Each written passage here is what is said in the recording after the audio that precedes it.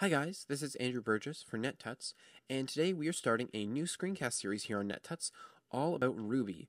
We're going to learn about Ruby, we're going to learn about Rails, we're going to learn about a bunch of other technologies that Ruby developers use, and hopefully you'll join us for the ride. So let's get started right away with by answering the question, why Ruby? So there are a number of reasons that I find compelling as to why you'd want to use Ruby as your server-side language as opposed to PHP or one of the many other server-side languages. The first is that Ruby is a very flexible language. That means that there's often very many ways to do a certain task. Even something like looping over an array of objects, can be done several different ways, and so it's up to you as the developer to decide which way is most expressive or which way is best for whatever project you're currently working on. Another reason that I enjoy Ruby is that it's really easy to learn. You'll find that as we get started, you'll be writing programs without too much trouble at all, and the further we go, the more you'll learn, and you'll find it's really just not that hard to pick up. Also, Ruby has a lot of great frameworks for working with. Obviously, one of the biggest would be Ruby on Rails, and hopefully we'll get to picking up some of that stuff a bit later on in this series. But even something like one of my favorites is Sinatra, and we'll learn a lot about that as well. And there are many other frameworks, not necessarily specifically for the web, although we're going to focus on some of those in this series. So that's another good reason to use Ruby. Finally, I like Ruby because it appears simple on the surface, but there's a lot of complexity being masked underneath. So where in something like PHP, I might have to write a whole function to do something myself, in Ruby that's built in and it takes one line to call it. So it's that kind of thing that attracted me to Ruby in the beginning, and I hope you'll find the same thing as we go through these screencasts. So let's start right now by installing Ruby on your computer. We're going to start with Windows and then we'll look at Mac in a moment. So let's go ahead and install Ruby on a Windows computer. Alright, so here we are on Windows Vista. I'm going to start by opening a browser, and we're going to go to ruby-lang.org. That is the official Ruby website. And right over here on the right, you'll see the Download Ruby button. So I'll just click on that. And then right down here, Ruby on Windows. The easiest way to install Ruby is using the Ruby installer. And you can see we've got a bunch of different options for versions right now.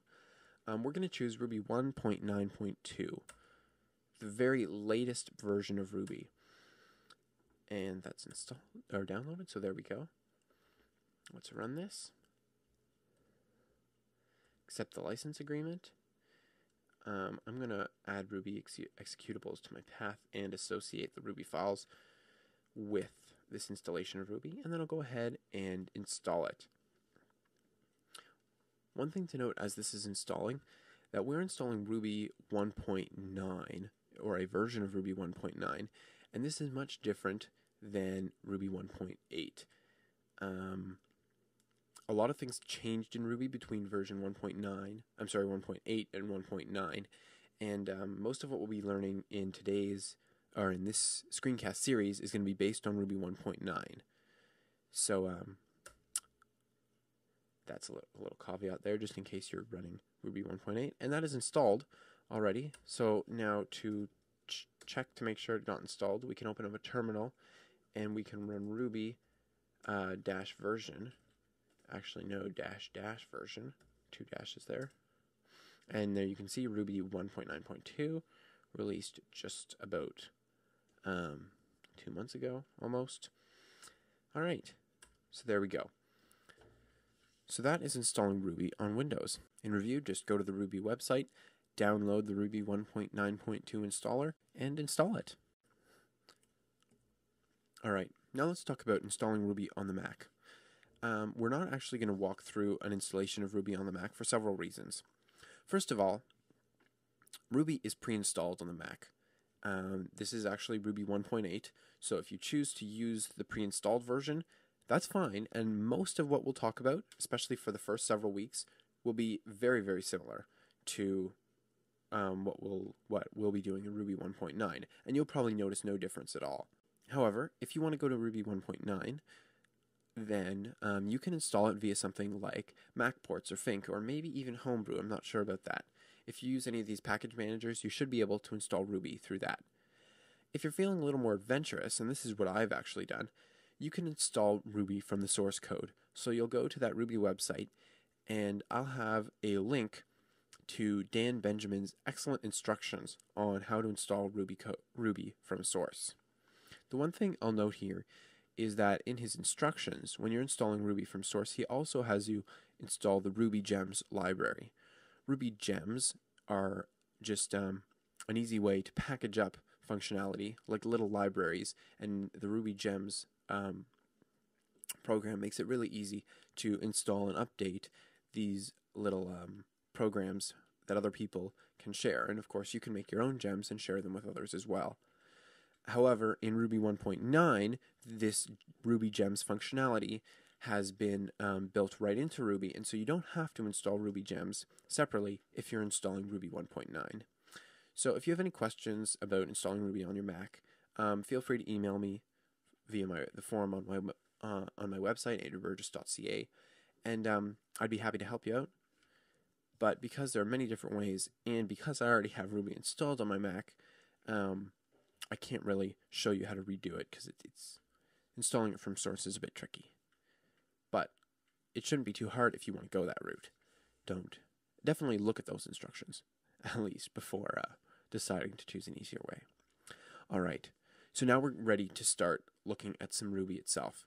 And we're going to do this by meeting IRB. IRB is one of the best ways to get started in Ruby. IRB stands for the Interactive Ruby Shell. Obviously, shell doesn't start with B, but the B comes from Ruby. So let's get into that right now. Alright, so we're going to start by opening up a terminal here. Let me just make this a bit bigger. And we're going to type IRB, enter, and that puts us into the IRB console, the Interactive Ruby Shell. Now, the Interactive Ruby Shell is great when you're learning Ruby because it's basically a place where you can write one line of Ruby at a time and see what gets returned from that one line, and so you can really play with the language and learn how all the little pieces work together.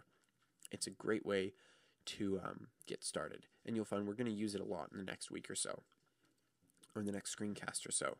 So let's start by just doing some simple calculator-like stuff. We can do 1 plus 2 and hit enter, and you see we have a little arrow here and 3, and this little arrow means that whatever comes after it is the value that is returned, that is the value that is the result of the executing of this line of code, this statement we've made here. So we can do something else. For example, if we say print hello world, and you can see there we've got hello world, and then we have the arrow and nil. Hello world is getting printed out from this function we've just called print, but nil is the result that is returned from that function call. The print function doesn't return anything, so nil is the result of this function call, but hello world is getting printed out by the print function. Now, I use parentheses when calling that print function, but that is not necessary. Obviously, that's what you do in something like JavaScript or PHP. In Ruby, that's not necessarily. So let's use a different function. This time we'll call putS, which puts a string on the console. And if we do hello world this time, you can see we get hello world and nil. Because putS, or puts, which stands for put string, just like print, doesn't have a return value. It just prints something to the console and then returns nil, which is Ruby's nothing value, kind of like null in JavaScript. So these are two great functions that you'll you'll use a lot when you start writing scripts of Ruby. Then you're going to then run on the console. These are puts is probably the main way you're going to put stuff onto the console.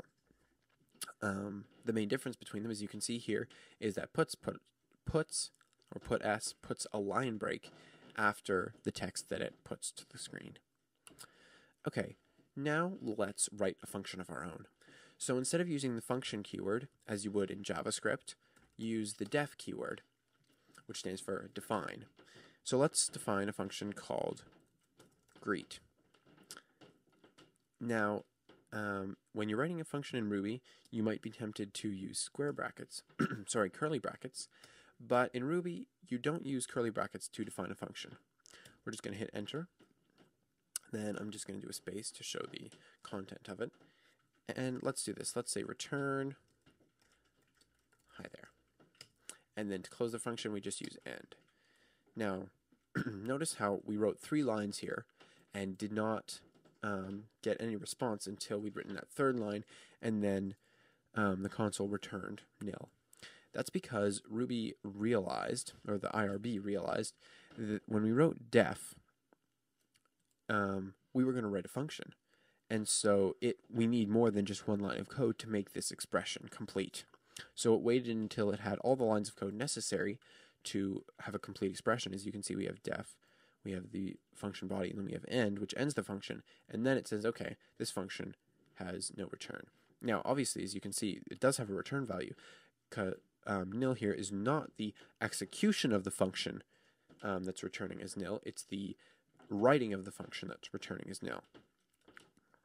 For example, let's use this function now. So we're just going to say, if we just say greet, simple way to call the function, you can see the return value from the function is hi there, because that's what we told the function to return. Now, that's handy, using the return word like that, and that's what you're used to in JavaScript or PHP. But in Ruby, that's not necessary. So we could just write def, and we'll say greet2 here, just so we know it's a different function. And we'll just say hi there. And I'll just say how are you, just to make it a different function. Do something different. Whoops, gotta end the code. And so there we go. Now I accidentally hit enter, so I had to close the line quote on this line, but that's okay. So now if we call greet2, hi there, how are you? You can see it's printed out right like that. And we never specified return because by default, Ruby returns the last expression in a function, or the last statement. The last line of code within a function is returned. Now, sometimes you'll want to use the return statement if you want to return earlier in the function than the end, if you're doing something a little more complex. But a lot of the time, you'll find that you won't need to include the return keyword, and you can just put the return value for that function as the very last statement, and Ruby returns that. Okay, so let's see, is there anything else we should look at as an introduction to IRB here? I think that'll be all for this screencast. This should get you warmed into Ruby, get thinking about whether you want to learn Ruby. I think it's a really worthwhile investment. So that's what we're going to look at for today. Thanks for watching along with this Ruby for Newbie series. Feel free to ask any questions you may have. Just put them in the comments. And I know this was kind of a light tutorial, but it was an introduction. We're going to get into some deeper stuff next week. Hopefully we'll start looking at some of the Ruby syntax. And we looked at a bit today, looking at how you write functions and call them.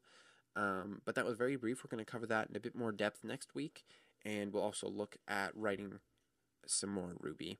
So thanks for watching, and see you around.